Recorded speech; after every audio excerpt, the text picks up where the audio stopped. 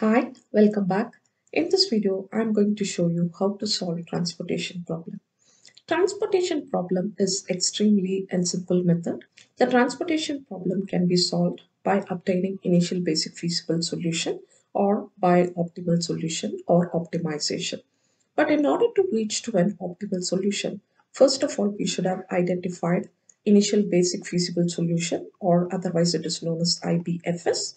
Only then we can go for optimal solution.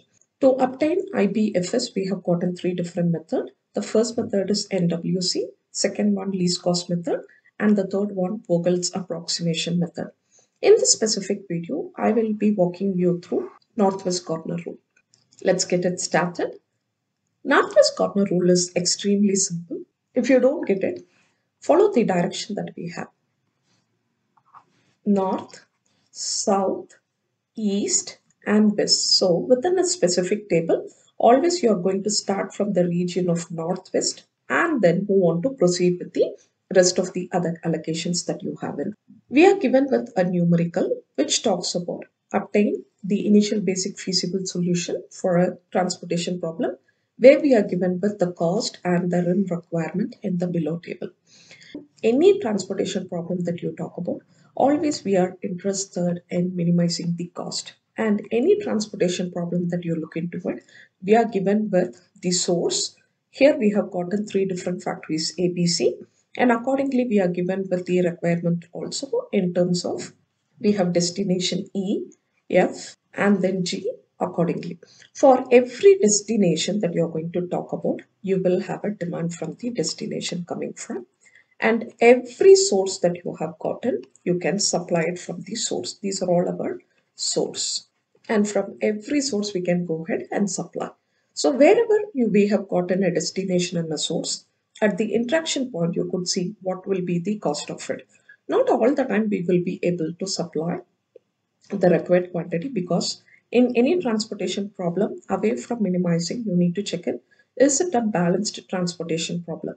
In a balanced transportation problem, the demand will be equivalent to supply. Now check into it. 160 plus 150 plus 190 will give us 500. Similarly, when you check in 80 plus 90 plus 110 plus 120, these four put together will give us 500. So where you could see that the demand is also 500 and the supply is also 500. This is a balanced transportation problem. Let's go ahead and solve this. I have taken the table where we have gotten three sources and then we have gotten four destination. Accordingly, we have already seen the capacity is also 500 and the requirement is also 500. From this, we are going to start allocation. For us, the northwest corner rule starts at this particular junction. This particular cell, look at the requirement and look at the capacity. Whichever is minimum, that we will go ahead and allocate. Here we have gotten a capacity of 160. So the source 1 can supply 160 units, but whereas the demand is only 80. Accordingly, wherever we have gotten the minimum value, here 160 and then we have gotten 80, the minimum is 80. We will go ahead and allocate the minimum value 80 we have allocated, which means this requirement is done to 0, and from the capacity 160, already we have allocated 80 units, the remaining capacity is 80. So once you have allocated the required units, if the requirement is finished, go ahead and cancel it off. Let's move on to the second modified table. Now check in, already we have exhausted the D1 source 80 because this is the northwest over here. Between 90 is the requirement and capacity is 80. Though you have got a requirement of 90, but from this particular plant, source 1, we will be able to fulfill only 80. This is minimum. So allocate minimum over here. So which means this has become 0. And here 90 minus 80, we will have 10 over here. So which means the requirement of source 1 is finished. Now that we have finished source 1, let's go ahead, move on to the third one. We have already exhausted destination 1 and source 1. We are left with D2, D3, D4, and then we are left with source 2 and source 3. For D2, the requirement is 10 and the capacity is 150. Allocate the minimum over here. 10 is the minimum, which means the destination 2 is also done, and here it becomes 140. This particular destination is done. Move on to the next one. So now you could see that. So D1 and D2 is also done. We are left with D3, D4. And between this, find out 110 and 140, which is the minimum over here. You have gotten 110 as the minimum. This had become already 0. Destination 3 is also fulfilled. The requirement is fulfilled, and the capacity becomes 140 minus 110 will give us a value of 30. So already this had become 30 now. We are left with D4 only. Within D4, you could see that we have gotten 220 is our requirement, which can be supplied from source 2 as well as source 3. Now, between 220 and 30, find out which is the minimum. 30 is the minimum allocated over here. So, which means this had already become 0. And from the destination, the requirement had come to 190. Move on to the next one. We are left with only destination D4 and source 3, wherein the requirement is 190 and the capacity is also 190. Always please be assured, in a balanced transportation problem, you will have at the end all your requirement and the capacity will become 0 over here. You don't have to follow these steps in the examination. For your better understanding, I have shown you the logic. You can finish this up in a single table. Let me show you. Now start from D1. This is the northwest corner rule. Between the requirement and the capacity, which is minimum requirement, give 80 over here. The requirement had become 0. Destination 1, the requirement is finished and our capacity becomes 80. Now move on to the next one. The northwest is at this particular juncture. Between 90 and 80, which is the minimum, 80 is the minimum, allocate 80 over here. Our capacity had become 0. Our requirement was 90 and we could fulfill 80 over here. So we are left with 10. The source one is also finished. Move on to the next one.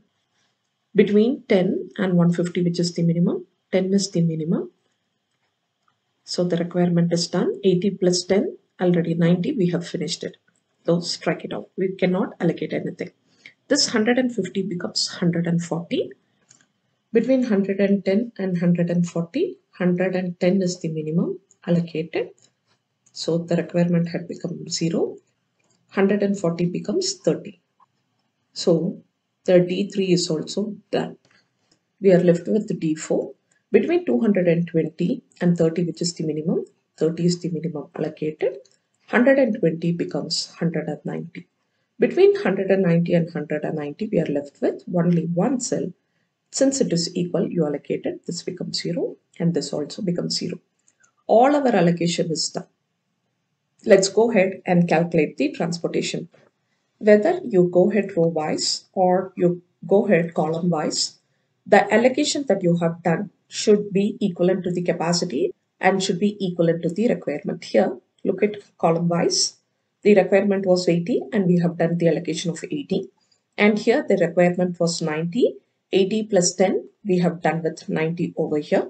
The requirement was 110, which we have fulfilled. And here it was 20, 190 plus 30, 220. In the same way, go ahead row wise. The capacity was 160, 80 and 80, 160 capacity is done. Here the capacity is 150, 10 plus 110. Put together 120 plus 30, 150. Then move on to the third one, 190. We could allocate it to 190. If you want to check in the rim requirement also, you can check it. M plus N minus 1. Now look into it. M always denotes the rows over here. 3 rows plus N denotes the column. 4 destinations are here minus 1. So 7 minus 1 will give you 6, which means 6 cell allocation should have happened. First cell, second cell, 3, 4, 5 and 6. So the requirement is also done. Go ahead and calculate the cost. So 42 into 80. plus 48 into 80. The third one, 49 into 10 plus the fourth one, 52 into 110 plus the fifth one, 51 into 30 plus the last one, 43 into 190. Pause this video and complete this calculation. 42 into 80 will give you 3360 plus 48 into 80 will give you 3840 plus 42 into 90 will give you 490 plus 52 into 110 will give you 5750 plus 51 into 30 will give you 1530 plus 43 into 190 will give you 8190. When you sum up all this, you will have 23,160.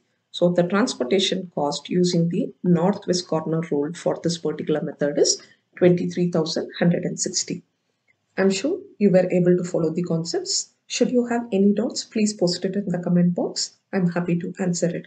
Thank you so much for joining me. This is Karpagam signing off. See you in the next video. Good day.